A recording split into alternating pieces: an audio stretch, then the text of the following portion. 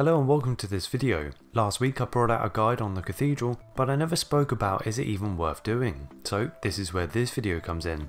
Now if you are new to doing cathedrals, or you're not at the point of where it's unlocked for you, I'll leave a link here for my cathedral guides to give you a better idea of what I'm talking about today. As for anyone who knows what they are doing, let's break down the cathedral and see if it's worth grinding over arenas, dungeons or gem bays. So firstly, the cathedral is very similar to the lighthouse in many ways. The lighthouse is another way in improving your fighters, but both have their positives and negatives. There are two main benefits with doing the cathedral. Firstly, you get to upgrade every stat that a fighter will use, and you will also gain bonuses like extra armor or damage, which can be applied to everyone in your team. But the main negative that conflicts with both the positives, and that's if you want to upgrade everything to gain the biggest bonuses, you will unfortunately have to upgrade things that you don't necessarily need. Let's say you're upgrading an archer, then yes, upgrading damage, crit and health are all going to be great, but to unlock the ability where you can increase all allied archers' damage, you will need to increase things like spell power and magic damage, which will obviously be useless for an archer, and gaining you fate power at the same time, just so you can gain the bonuses which are going to be really useful for the archer.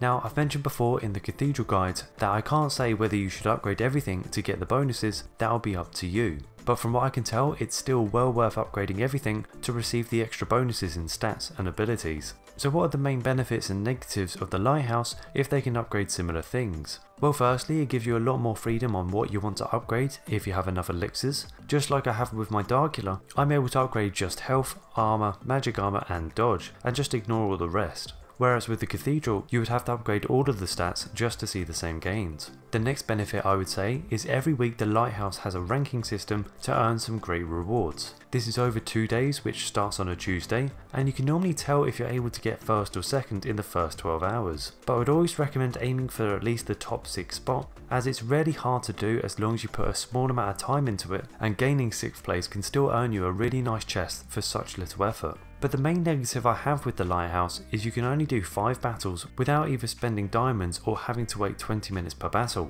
basically not allowing you to truly grind this area out without it costing you something. So both the cathedral and the lighthouse come with benefits and negatives, but which one is going to be the better one to do? Well, unfortunately that does depend on your situation still, but here are some scenarios I think that will suit most people. If Hustle Castle is the only game you play and you spend hours on it a day, then what I would suggest doing is focus on your lighthouse and use up all of your attacks and give them time to refresh. During this time, you should then do 1 to 2 cathedrals and then do your arenas, dungeons or portals. And you'll basically keep doing this until your lighthouse energy is back, and then repeat the process until everyone in your squad is level 7 on the specializations tab. Once everyone is level 7, then you can slow down with your cathedrals if you feel like it's taking you away from your arenas, dungeons or gem bays too often. But getting everyone to level 7 will give your whole team a great boost for battles. And if we go based on the last event we just had, the cathedral isn't going to help with events, so I would also recommend to stop doing your cathedrals when events are out and until they have passed, unless they add it where the cathedral can help with that specific event. Now for anyone who doesn't have many hours to waste grinding the game out, here is a different plan for you. I would only do the lighthouse on a Tuesday and Wednesday while the ranking system is out, and that's because you can still earn a great deal more elixirs by winning 6th place or above with only a small amount of effort involved. And from there you can then work on your cathedral in your spare time until you can get everyone to level 4 before slowing down. Now if you're someone that has only a small amount of time just to come on every now and then, is the cathedral or lighthouse even worth doing? Personally I think yes to an extent, and only if you still have time to do other things rather than just grinding out one of these activities. For me, what I would say to do is only do your lighthouse on a Tuesday and Wednesday just like before, but what I would also suggest is only doing the cathedral once a day. Now this will take you a while to get everyone stronger, but this time I would only recommend to get everyone in your team to level 3 instead of level 4. And this is because I would hate to hear people having to grind the cathedral and not having time to do other things. And level 3 for everyone is still going to be a great bonus for your team, and then you can just ignore the cathedral until you think it's necessary.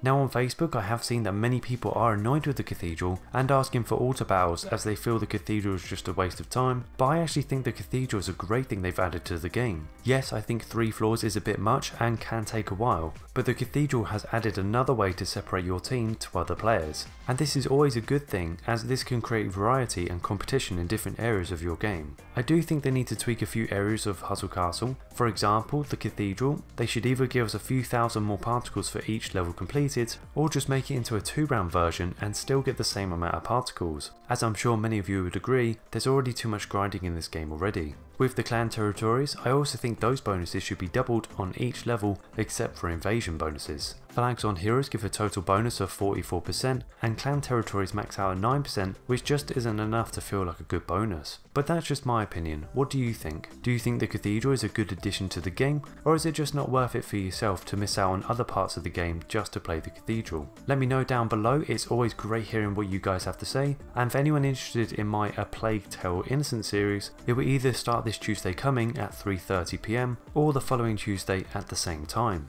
Anyway, I hope you all enjoyed this little talkative video, and here are 2 more videos I think you'll like if you're looking to watch something else from my channel.